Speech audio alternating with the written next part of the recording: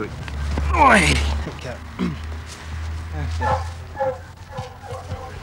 When the drag hunt was introduced to the Army Staff College 100 years ago, according to the official Camberley handbook, it attracted a greatly improved type of officer.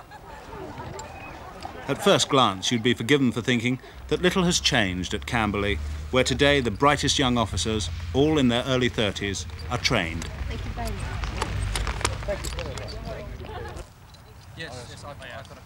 The present Commandant of the Staff College, General Sir Frank Kitson, is a passionate drag hunter. I can't think it would attract a better sort of person. I mean, you'll select people for the Staff College on their military ability. And that must have been the case even in 1870. No one would have bothered to select them on their horsemanship, because any officer, or indeed anyone applying their trade in the countryside, had to be able to ride a horse. There wasn't anything else to ride.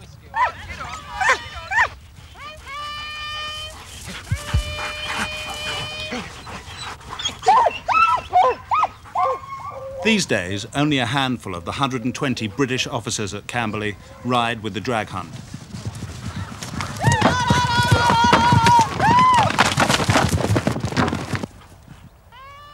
Their quarry is not a live fox, but chemical scent dragged in advance by an officer cadet. Though their leisure pursuits are gradually changing, the central question is how good are the young officers that Britain would rely on in another war? Many people, since I started making this film, two questions they've asked. One is, are they all the same? And the other is, are they thick? People have actually asked me. That might, of course, reflect the society that you're moving in. It may well. But the fact is, yeah, that's a genuine view of a lot of people, held particularly in certain of the more socially insulated areas of society, such as the media, such as the city. No, I think the problem that we're still faced with is the image that National Service created, the sort of bullshit image of the army. And this is still portrayed by the media in a lot of programmes. Whenever they want an army officer to do a walk-on part in some amusing programme, it is always the Colonel Blimp type that's chosen to do it, who is not the sort of officer who is serving in this army. It's not to say we don't have our fair share of stupid people, but it's only a fair share. I think if you've got in you what it takes, then the army system is such that eventually the army will bring it out of you. I don't agree that the army is widely regarded as a load of buffoons. We're not a load of buffoons, not anymore. The aim of the Staff College is to teach leadership. The teachers are the brightest colonels in the army.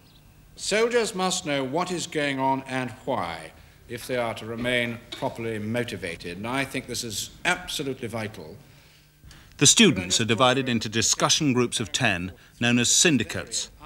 They study qualities needed for command, along with the modern techniques of man management.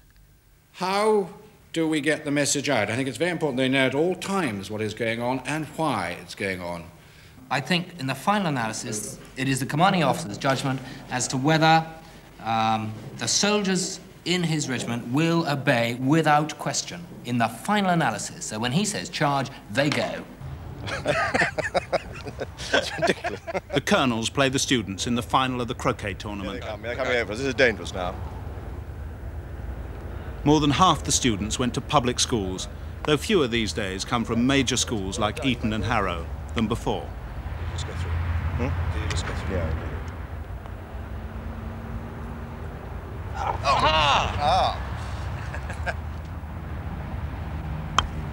Well done. As part of their course, the students investigate long-term military problems. Good morning, ladies and gentlemen. I'd like to welcome you all to the presentation by Syndicate Seafawn. Make a particular welcome. The team leader, Major Peter Rogers, joined his father's cavalry regiment. The aim of this study is to examine ways of making a commission in the Army a more attractive proposition in the 1980s. I'm now going to ask William McNair to talk about the sort of person we're hoping to recruit and how we can improve our efforts in this field. Personally, attractive young women looking for a man, trying to persuade him to take her to the altar, and then remain tied to her sink, have a good chance of success if they wash frequently and make themselves generally agreeable. Let us look at the military equivalent of the first two phases of this process: initial contact and commitment. Take a look at this viewpoint. You can see what a small proportion of university students even admit to considering the armed services as a career. What is even more depressing, according to the research into undergraduate attitudes to the army, is the type of person attracted. Outside the traditional home constituency of certain public schools, Oxford and Cambridge, and sons of military families, the army repels idealists and adventurers. It attracts potential bureaucrats and organisation men. Any civilian can recognise an army officer socially. Nonsense. Immediately, I reckon. Nonsense. Well, I think they can.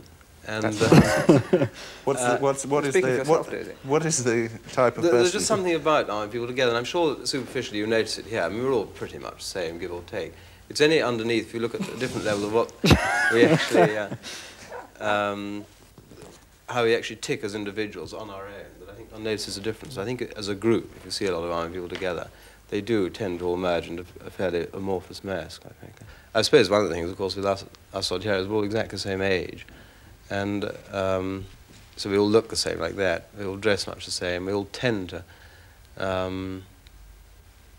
lead fairly similar sort of lives, I think. On the face of it. Conservative with a small c. Yes, conservative, yes. With a small c. I just don't agree with that. That's just that's completely wrong. Well, you're the person who'd know, but I would have thought coming in here that we all gave the impression of being fairly... I mean, you could say the same about chartered accountants. Oh, sure you could, yeah, but that wasn't the But so what? But Nothing. each one of those guys, within this group of people, the thing we have in common is we're all in the army. Mm-hmm. Each one of us has our own likes, dislikes, and all the other things, and interests. On this course led the same life as you? I hope not, no. The fact is there are normally two common factors if you look across a party, and you can pick out a soldier because he tends to stand more erectly. He tends to, after a recent novel actually, that's an unfortunate thing to say, he tends to stand straighter, I'll say. He tends to have slightly shorter hair in some cases, and he tends to have an air of command that, with the present collapse of middle-class confidence, it's not fashionable to have any air of command at all. But apart from that, I think we are a completely disparate bunch of people with completely different interests. Well, if I invited you to do some of the things I do in London, you would recoil in horror. Sure if you invited me to come on one of your Norfolk weekends, I would recoil in horror. But if you listen to what I said, the first impression is similar, and underneath are different. No, I'm sorry, I disagree. I don't even think the same. I mean, as I said, just look around this group here. If I met Jonathan at a party, I would think he would probably think he was a barrister aiming for silk within a year or two. Would you? By his possible hippie. How representative do you think of society the army officers who come here are? I would have said that they were thoroughly representative of society, of professional people. In fact, I wouldn't say they were very representative. I would say they were, in every respect, representative.